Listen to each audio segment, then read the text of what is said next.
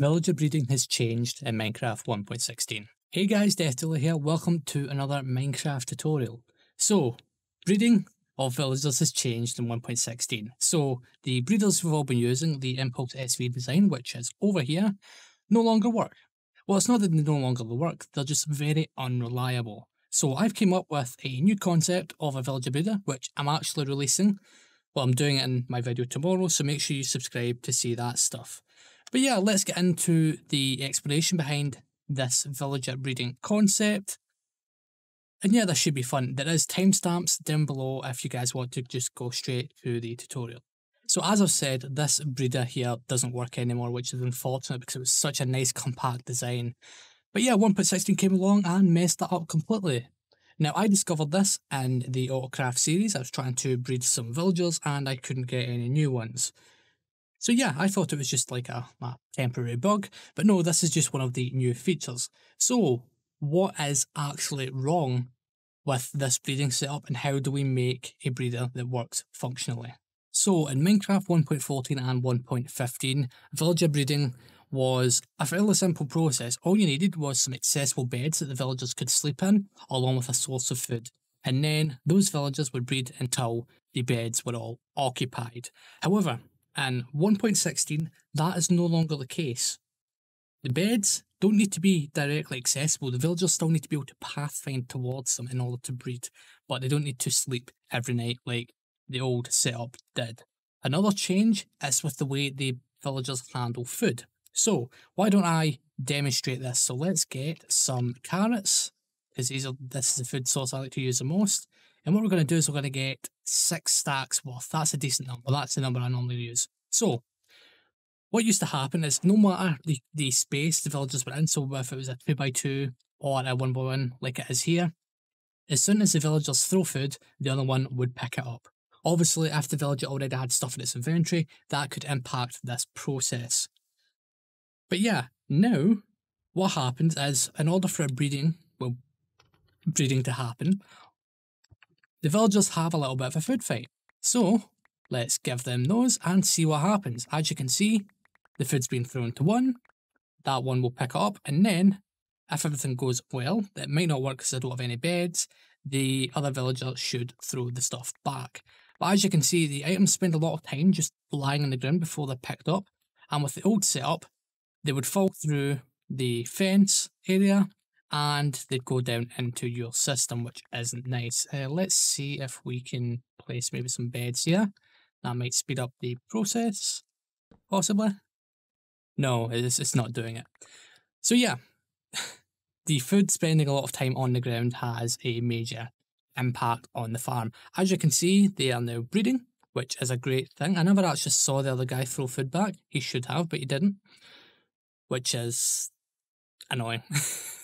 So yeah, we needed to come up with a system that would allow the villagers to breed, because they couldn't do it in the 1x1 space, because they couldn't throw food at each other, along with, handling the baby villagers, because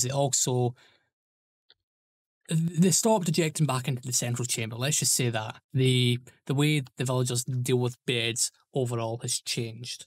So why don't we look at a system that would handle these new restrictions? So we're going to run a little bit of a test here, just to prove my next point. So let's just block off this path so the villagers can't get out. So let's start with 2 villagers. Now, normally these guys will just walk around and they won't really care about the beds.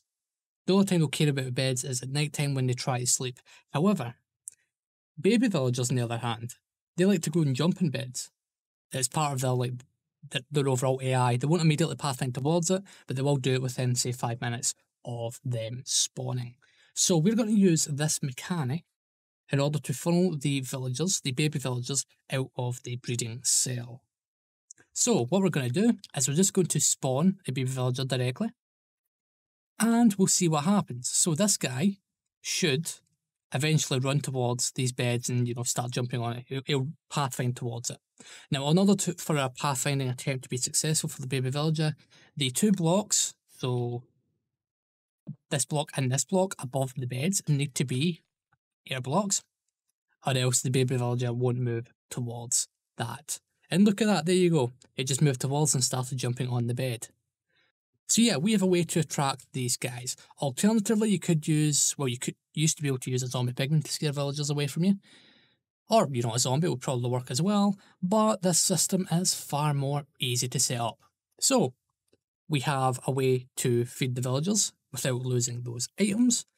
We have a way to get the baby villagers out of the way. So why don't we merge these systems together, come up with something nice and compact that would work as a villager breeder.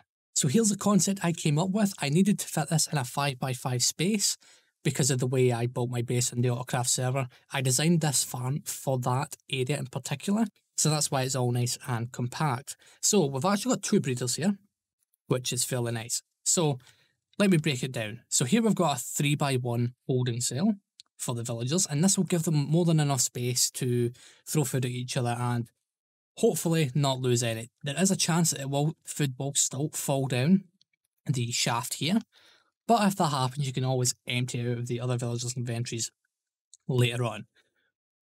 So that's the breeding cell. Here we've got the beds that are on the opposite side of a wall. Now these villagers can pathfind towards these beds when it's nighttime and things like that, but they can't sleep in them. They physically can't reach the beds because we don't need to reach the beds anymore for breeding to take place, which is very nice. What happens is the baby villager will spawn, and after a certain amount of time, you saw how long it took over there with our testing, they will detect these beds, even here. So what we'll do is we'll spawn the baby villager and we'll see what happens. So after a given amount of time, it will pathfind towards the beds and it will fall down this drop chute here. Now you can set up a water system to take the baby villagers elsewhere. Oh, look at that, there you go. It just fell through and it pathfind towards that. Yeah, you can set up your own water system. I didn't feel the need to do that. If you want, I can do another tutorial on handling villagers and water streams and just moving them about the map, because moving villagers around is annoying. So yeah, that is all there is to it. So all you need is a small holding cell, some beds that are not accessible to the adult villagers, but the baby villagers think they are, along with a way to get them out of the way. Now this thing is fairly simple, but I will still give a block by block tutorial, so let's get into it. So since we're doing the double breeder setup, which is what I highly recommend, I'll explain that in the next segment. You can go to the timestamps down below if you want to see that stuff. We're going to start with a 5x5 area. Now to start off with this thing, you're going to build a wall 2 blocks tall all around this thing, like so. And then we're going to build a wall in the middle. There we go. We're going to place 2 blocks and then remove these blocks on both sides like so. Take a look at it, pause the video if you need to. And then what we're going to do is we're going to place our trapdoors. So we're going to get rid of this block because that block has the drop chute. We're going to place a trapdoor, open it, and then place another one to stop the adult villagers from getting through. So once again, place the trapdoor, open it, and then place another one to stop the adults from getting through. Next, what we're going to do is you've got to place a block here, remove these blocks, just so that the villagers can actually see the beds. Place another block like so, and then place some more blocks down here so that we can place the bed.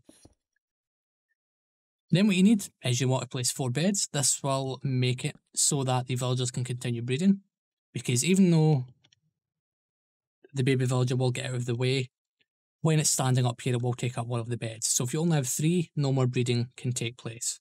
So having an additional one is nice. It's not necessary, but it does help.